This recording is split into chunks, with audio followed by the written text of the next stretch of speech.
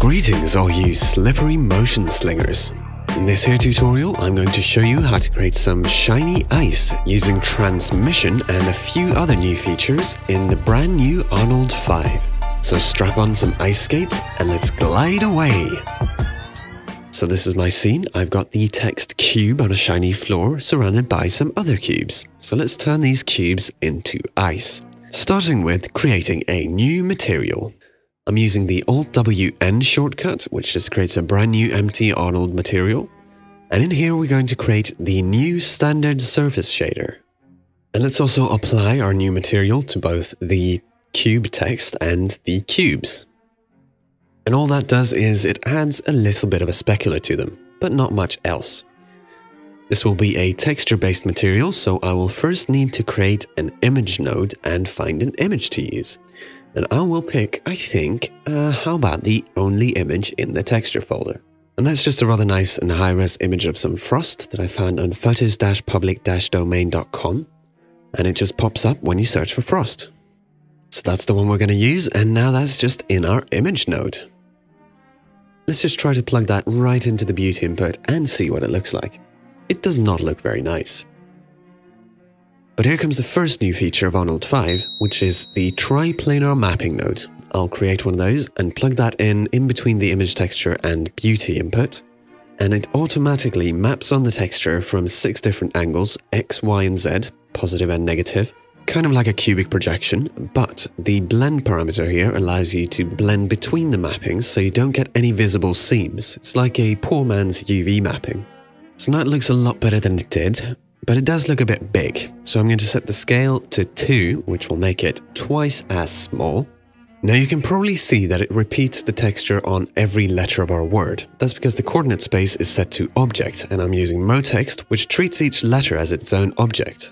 But if I set the coordinate space to world, it will spread the texture across the entire word.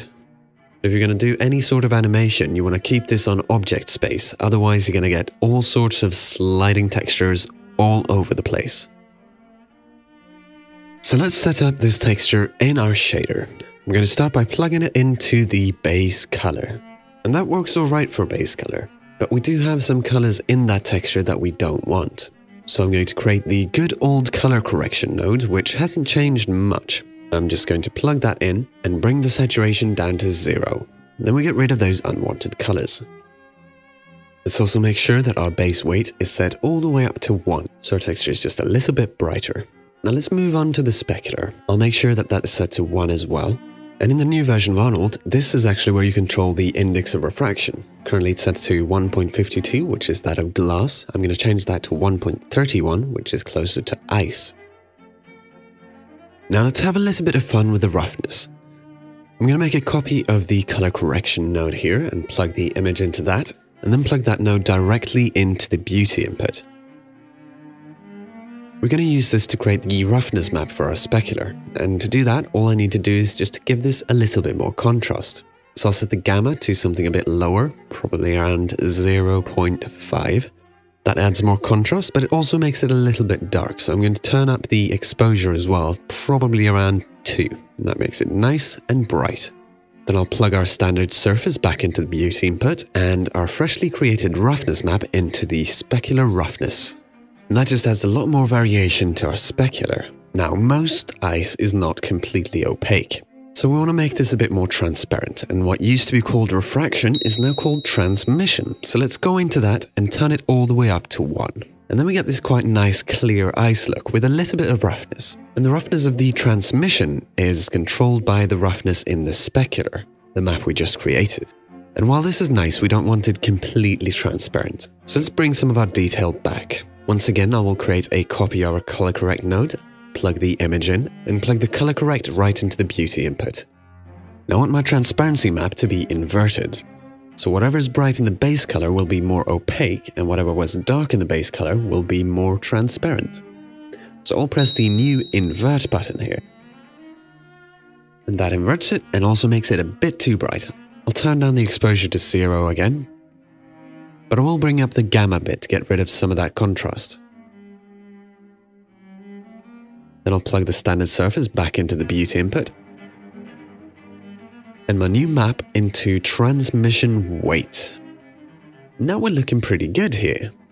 The only thing I want to do with this now is just make that specular pop a bit extra, as if there was a layer of melting ice on top which was just really shiny. And in the new version of Arnold, there is a button specifically for that, called Coat. I'll turn that one all the way up to 1 as well, and we don't need to worry about energy conservation because the new standard surface is energy conserving by default. Roughness I want very low, and I'm going to change the IOR from 1.5 down to 1.33, which is the same as liquid water. And as far as materials go, that is all we need to do. But ice, as we all know, is transparent, and with transparent objects in Arnold, we always need to add that Arnold tag and uncheck opaque. So I will do that right now.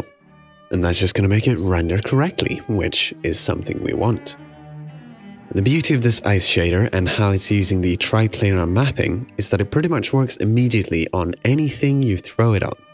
For example, you can watch me create an ice dragon in just under 10 seconds. Start out with a regular old white dragon here, and then just drag our ice material onto it. And of course, add the Arnold tag and uncheck opaque.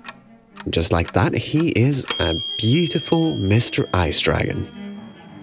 I hope you and all your dragons get lots of fun playing with ice in Arnold. But for now, thank you for your time, and take it easy on the ice so you don't slip and fall.